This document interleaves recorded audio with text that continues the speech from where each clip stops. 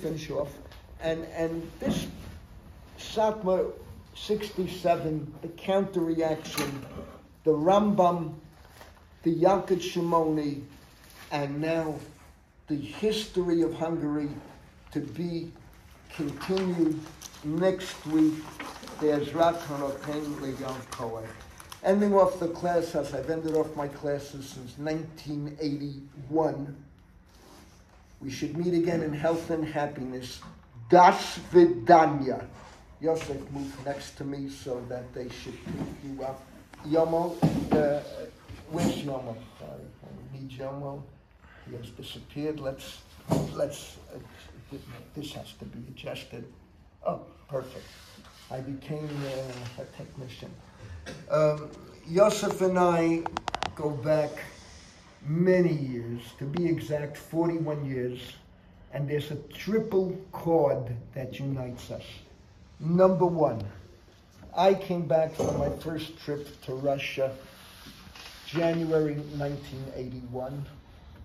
A few weeks later, Yosef came back from 11 years in a hotel which he was forced into in communist Russia. The first time he spoke in public, Heichal Shlomo, the Mizrahi women from Canada, this gentleman spoke in Hebrew, and I translated it into English. Okay, that's the first connection. Next, he married a student of mine, Kahatya Sarusi, from Machon Gold, and Baruch Hashem, Rakeffet Ulateferet, children, grandchildren, and you'll overtake me with the great-grandchildren, but you have a long way to go. Then you'll overtake my brother. With my brother, you have a long, long way to go. Kanayin Hara, Dr. Levi Rothkopf. Then the third connection, well, you're sitting in this room. Do you know where Rabbi Yosef got married? 1 second walk from here. The terrace that is locked off. And I can show you exactly where Menachem Begin stood and where Yitzchak Navon, the president, stood. And the chief rabbi. The chief rabbi certainly will be here, but we got a Begin and Navon with all the security. Yosef, I had a terrible experience today. I told the guard downstairs that a famous Russian Jew was coming. He's a Russian Jew. He didn't even know your name. And I told him, do you know about the attempt to hijack the plane in 1970? And he looked at me like I stepped off the moon. Tell us about the documentary, what you put out, how everyone can access it, because ultimately thousands of people will hear this year. And why did you put it out? Exactly for the reason that people don't know. Some of them still don't remember. And the majority is altogether ignorant for some reasons. As to the Russian Jewry doesn't know its history, for it didn't exist under Soviet regime.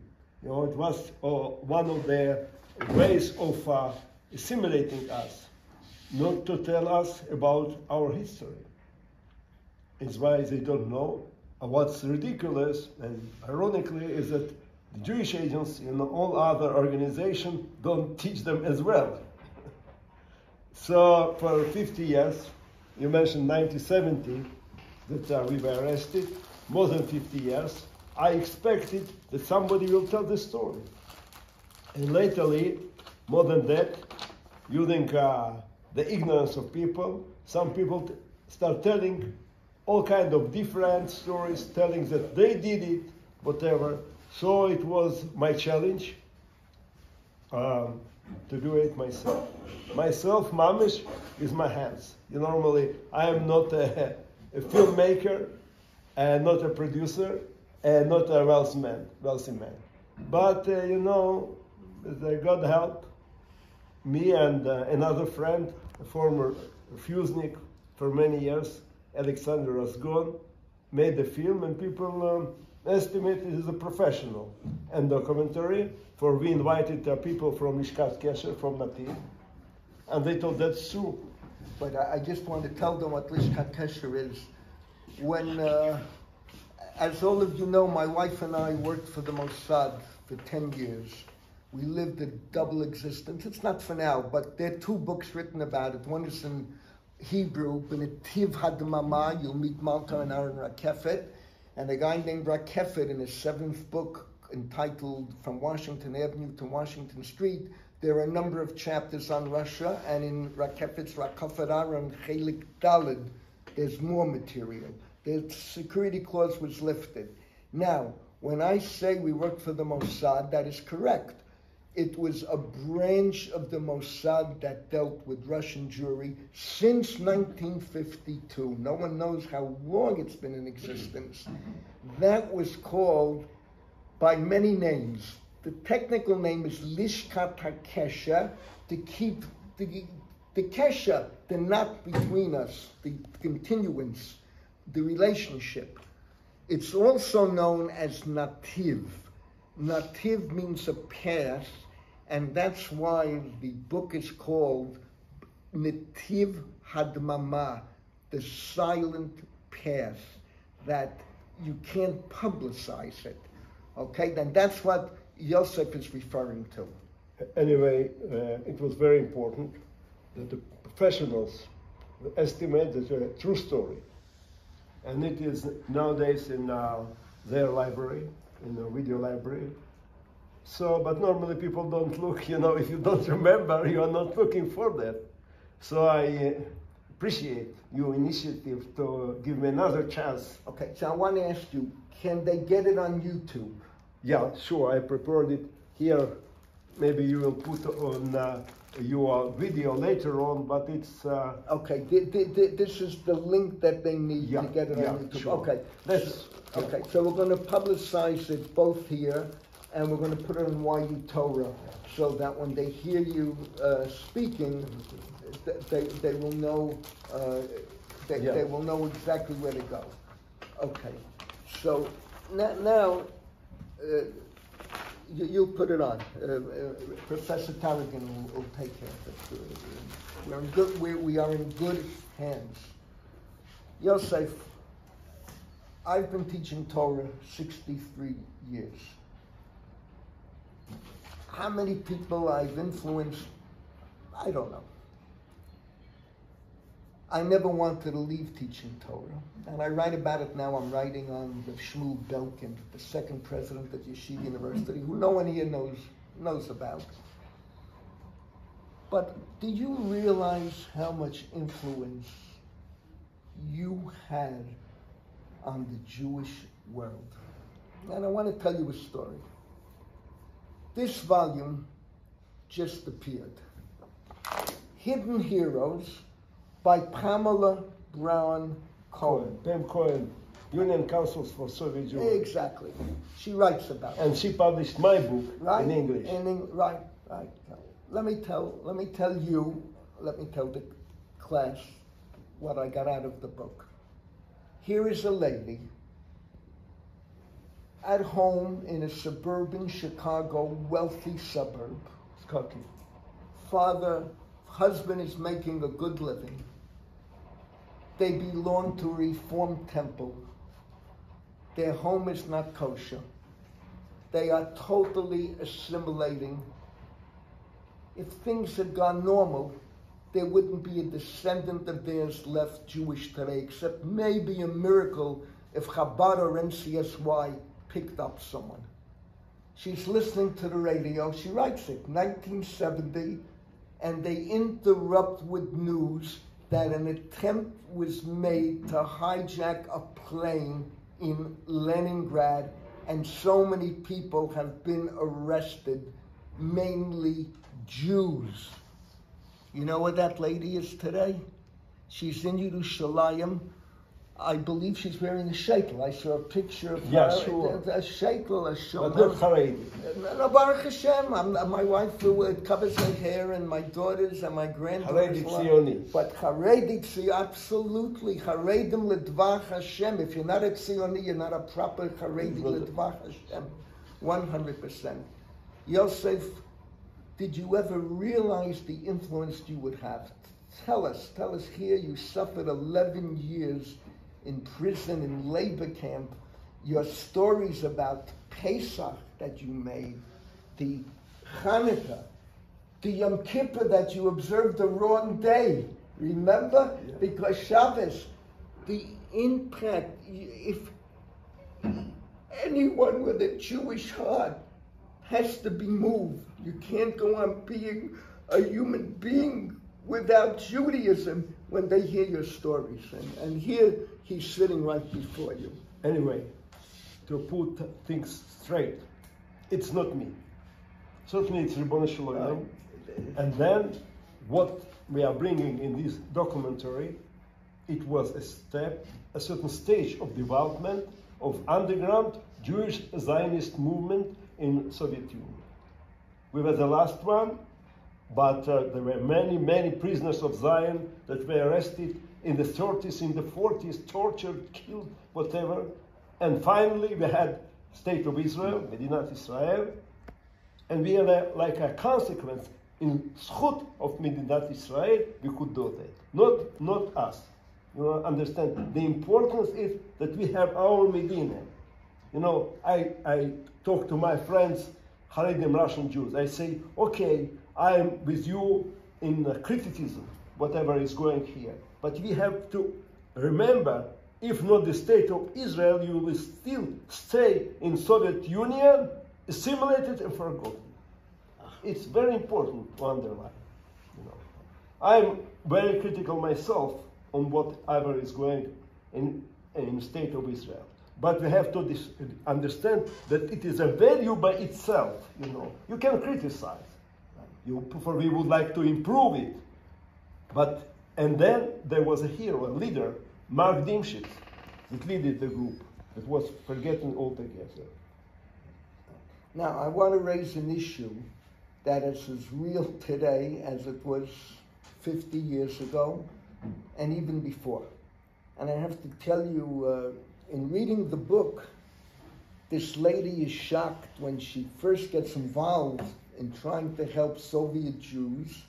She is absolutely shocked that they're criticizing the government of Israel. We have a problem here. Did you know that the government of Israel was against what you were doing, trying to hijack a plane? Yeah, sure. You're aware of it? Yeah. Do you realize what's happening today with the Ukraine? What they want, arms we should supply, but Russia, Syria, yeah. Russian Jews. Yeah. And only yesterday, Russia and Ukraine voted in UN demanding that Israel will be, out from nuclear weapon. They united Russia and Ukraine together against Israel, which is their real face. Right. And you realize why Israel was opposed. Do you understand the difficulty we have here? Yeah. It's I can tell you something that's not well known. In my classroom, I've spoken about it.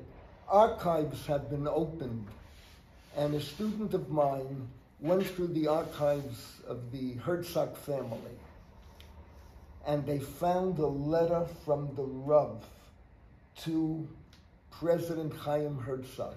Are you aware of this? No, never heard of it. It was published in Makor Rishon, and then they contacted me, and they found a letter from the Rav. What year approximately? In the 50s? No, this is from the 80s, the early 80s. In the election, when Kahana, I think it was 81, was elected to the Knesset, yeah. Herzog, as president, had to view every head of every party to decide who he's going to empower to form the government. He met with the Arab parties that would love to destroy Israel. Until today they say it openly, and he wouldn't meet with Kahana. So this letter comes to Herzog with the Rav's signature. We did a lot of research. Everyone is convinced that it's a forgery. I even have a theory who did it. It had to be someone who had access to the Rav's mail, because the Rav at that point was Lo Aleinu crippled, and it was his shamasim who controlled him. But I was told that even then he did remember what Sugya he read he learned the day before. He forgot everything, but he remember. This is before he was totally out of it. 1985. His last year was December 1985, Hanukkah. Then he couldn't leave Boston. Lo Aleinu was that's from a mensch. I don't know. We have to be humble. But the letter was a forgery. At least I believe so, and the Soloveitchik family believes. There are reasons why I can prove it, but it's not for now. Herzog answered the letter. And you know what he wrote back? That I can't accept Kahana because the Russians are watching and the Arabs are watching. And I'm worried about what will happen to the Jews in Russia and in the Arab lands.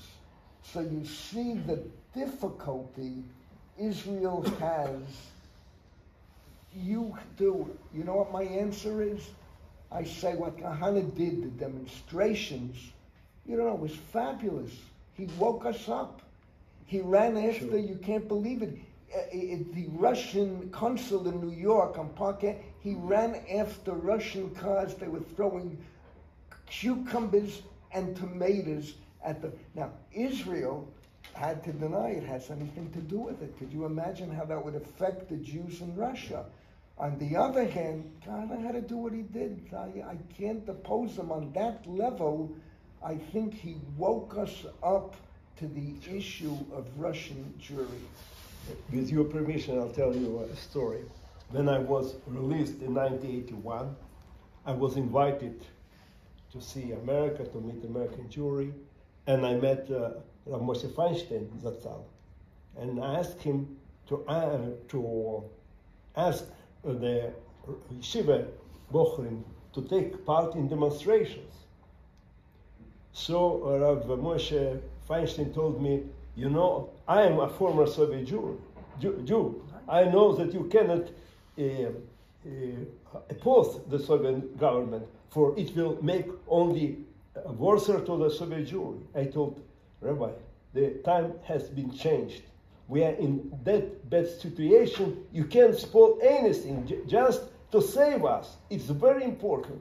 And he told, there was other people around him, he told, Mendelevitch in this issue is more knowledgeable than me. You are my poisek. If you say it should be done, I order all Yeshiva Bochrim to go on the demonstrations.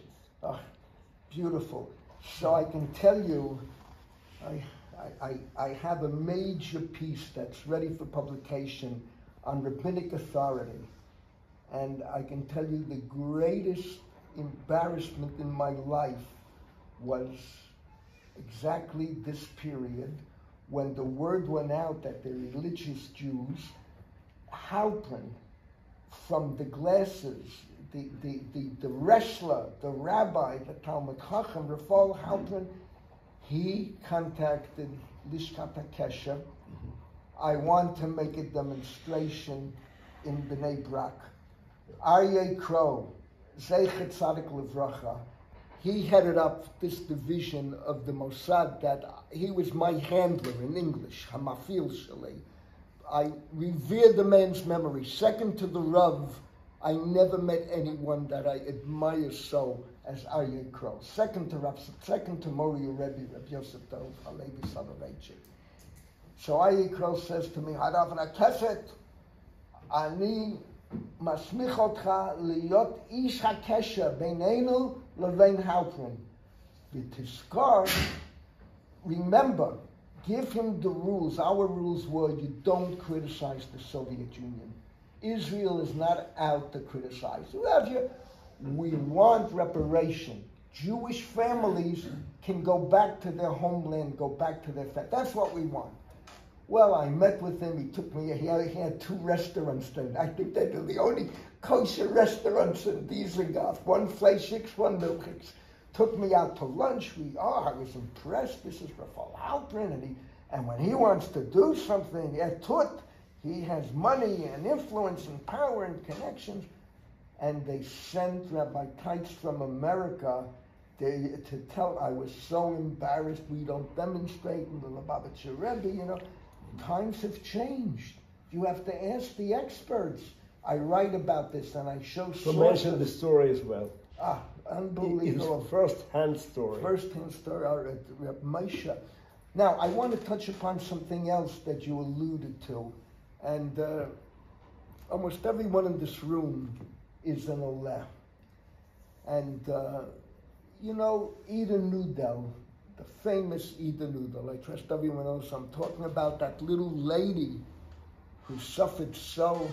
Joan Fonda went to visit her. I mean, you have to give credit, even a non-Jew, the feeling, the Mesirat Nefesh.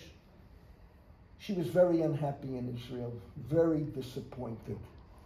And, there's the dream and there is the reality. And I think what you said is very, very important. No one can be more critical than Israel than we who live here. But we have to thank God.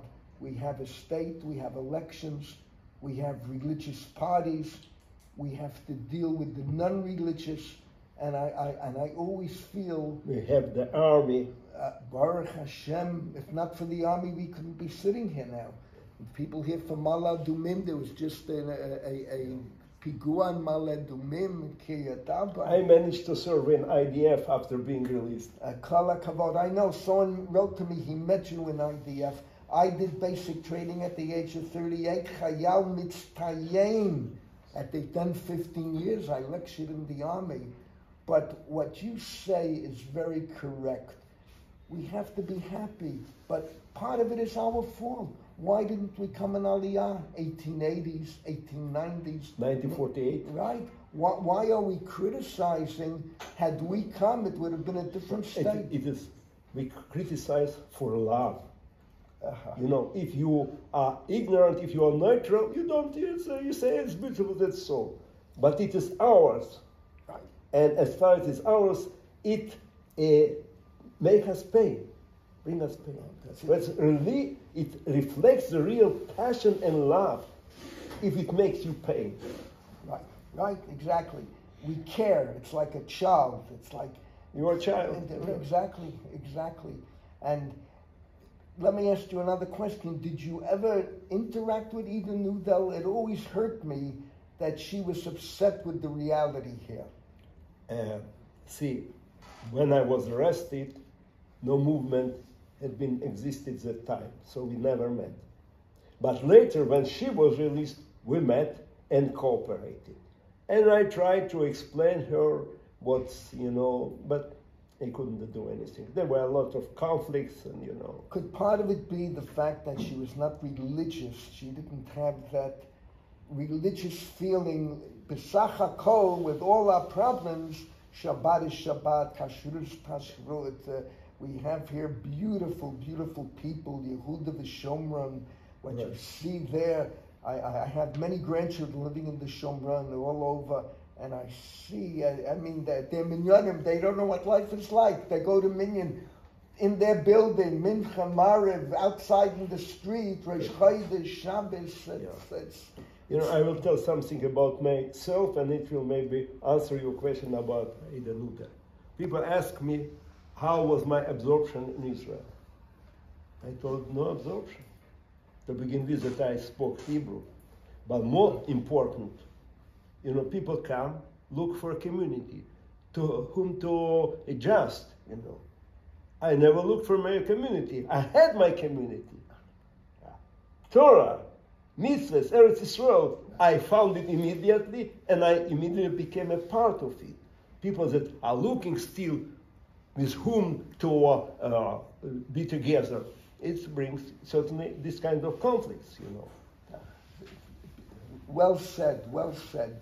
And I always felt bad that she came here after such a struggle, but never found herself. It hurt. On the other hand, you take a look, Yuli Edelstein, who I smuggled in, you have no idea, I was a pauper, and suddenly Aryeh Kroll gives me, this had to be 85 already, Aryeh Kroll, our second trip. We were there 3 times, but I sent over 300, Malk and I sent over at least over 200 people, could be even more. You know, it's a whole process to find people who have a dual citizenship, know how to keep secrets, happily married, can teach Gemara, and to send and to prepare and to brief. So I came in with thousands of dollars, which, with Tanya's Zona Levracha, we bought in the Berioska, the foreign currency shop, expensive whiskey, and I had foods that they gave me in London. The Mossad over there gave me cheese and salamis, all glatt kosher, and she used it to bribe, the liquor to bribe the gods to send in the kosher food for him. And here you have an example. Look what someone would have told me, Yuli Edelstein will one day be one of the most important people in Israel, Anatoly Sharansky, Natan Sharon, Hayom. Take a look how they conquered. There was a Yuli Stern, I don't know if you remember him. My closest friend. Your close, so let me tell you about your closest friend. 1981, you know, the cover, I'm from Queens, I'm speaking, and I pulled it off, Baruch Hashem, Queens, this, that. Only to a few people I was to say, Drishat Shalom me Shmuel Chatzar. Who is Shmuel Chatzar? He was at the International Book Festival. He headed up the Israeli desk. So all the refusnikim knew him. So the minute I said Drishat Shalom me Shmuel Chatzar, they knew where I was coming from, that the rest is a bluff. He never heard that. Later, there's a demonstration for you, and my wife is making posters, etc. And he comes into our house to pick up the posters. My wife is an artist, and he faints. He says, "What are you doing here? You live in Queens." Mata Seka. I said, "I live in Queens like the Chinaman lives in Queens." I said, this was Yuli Stern. These people so integrated, it was beautiful to see. I will point out maybe something else. If you were important leader in Soviet Russia and you come to be again something prominent, it is a mistake. As we say, Ein Malach Shaliach Leda. You made it in Soviet Russia. Okay, now you are regular. It was helped me to get adjusted to Israel. I never felt that somebody is that I deserve something. You know, okay. I'm a regular. I did there whatever I could do, for it was my challenge. Here in Israel, I'm a regular. It is very healthy approach. You're absolutely right. And I'm going to tell you a little story that happened in this very building. A lot of American rabbis come in Aliyah. One of these famous American rabbis, his children studied here, his children taught here, his grandchildren studied here, and he would daven here as Shoshana Yom Kippur. And one Yom Kippur, he grabs me like this, he says, "Reb Aharon, when I davened in America in my shul in Brooklyn, 1,000 pairs of eyes were upon me. When I daven here, no one looks at me." So I said to Rabbi Horowitz, let him speak, Ne'ilah, Bima Chabakim to speak he needs.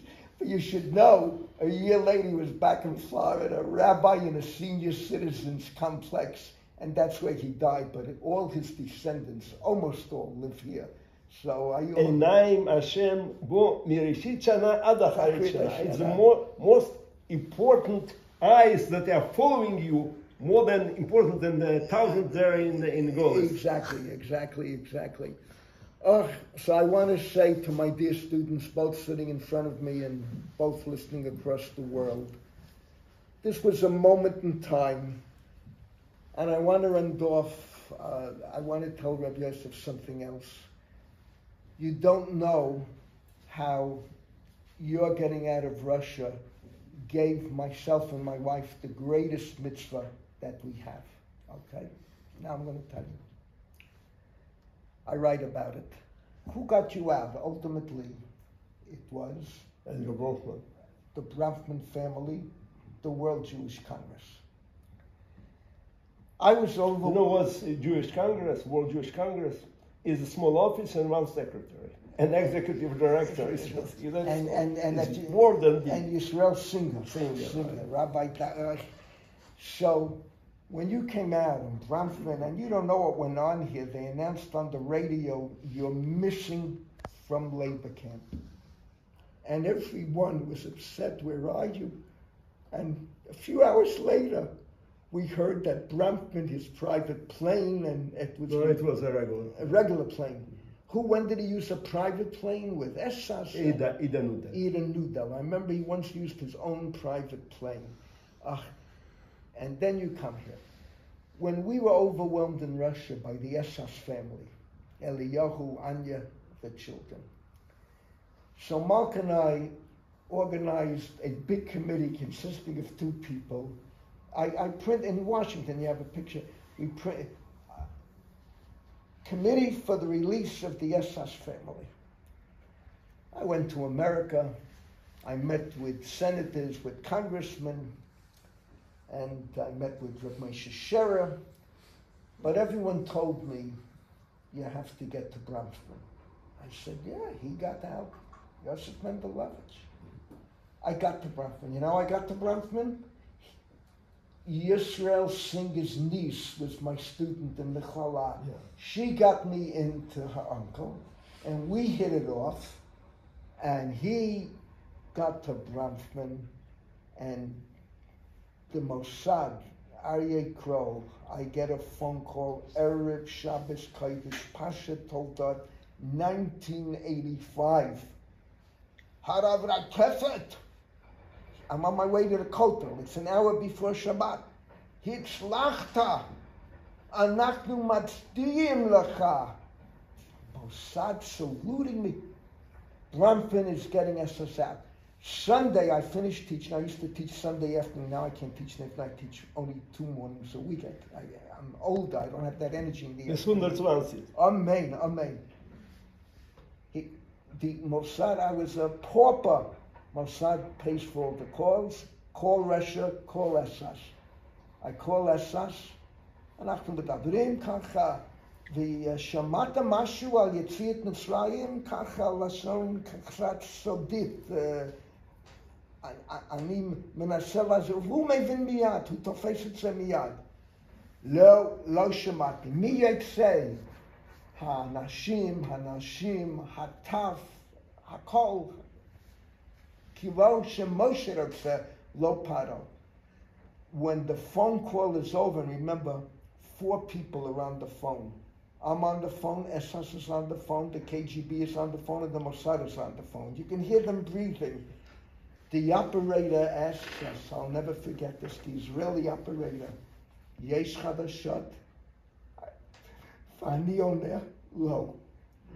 והיא אומרת לי, תהיינה חדשות טובות, אל תדאג, אני הקלטתי את זה, עד היום אפשר לשמוע את זה, הקלטה שלי של השיחה. A few weeks later, they announced Bronfman with the deal for the vodka.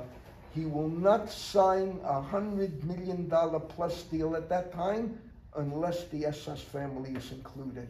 And I want them for the World Jewish Congress Assembly. You know, when I thanked Bronfman for whatever he did, he told me, I am only the straw that break the camel bone. But the most important was your struggle. Right. World struggle for Soviet Jewry. He was a decent man. Listen, if these students can tell the world about what you did for Abba Kosa and Mora and Matzah, and Hanukkah candles, it will create so many more Jews. So, all right, we're shlichim of HaKadosh Baruch Hu. This is, God put us in a certain, Achshav shenotzati. I once heard a lot of Torah from the Rav. If God would have created us before our time, we wouldn't have succeeded. But we created a certain period where we can be successful. But as successful as we are, we have to be model HaKadosh Baruch Hu, to remain humble, al hanisim va'al haniflat. This was a moment of time. I started, thank everyone for participating. I can only tell you next Sunday, Monday, I pick up just where I left off. On Sunday, we pick up with, do you have to eat meat at a Brit Milah? And we go into the whole Hasidic world. You'll see why Reb Menashe Klein is different than Reb Moshe Feinstein. And Monday, we pick up exactly where we ended a few minutes ago. Satmar in America, the connection to Hungary, Austritt in Germany, Synagogue Council, and all that bedevils us until today. From the bottom of my heart, I want to thank Yosef. Again, please, people, friends, watch the movie. Right. And give over to other people. It is very important, very educative, very true to life. Right, and I was going to end off with that. But I want to thank Reb Yosef. I never enjoyed a book more than this little. Except of my Unbroken Spirit. Well, the Unbroken Spirit. And what about your book on what went on in Russia with the draft? What do they call them? What's your book called? Not the Moranos. They drafted in the army. Cantonist. The Cantonist. Yeah, that was your master's thesis. And now I wrote another book, whatever I did here in Israel after my release. Wow. It's called Prisoner of Zion in Zion. Prisoner of Zion, beautiful.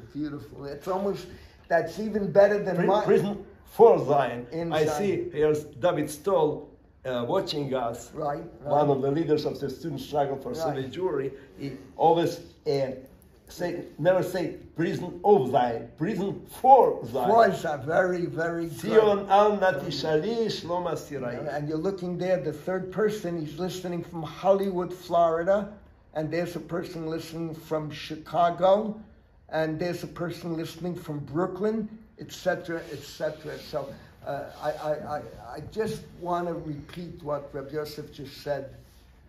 Pass on the word, and I want to have a schut b'shamayim that I arranged this today, that one day the Ribbon Shalom will say to me, over 100,000 people saw the documentary as a result of this moment of dialogue.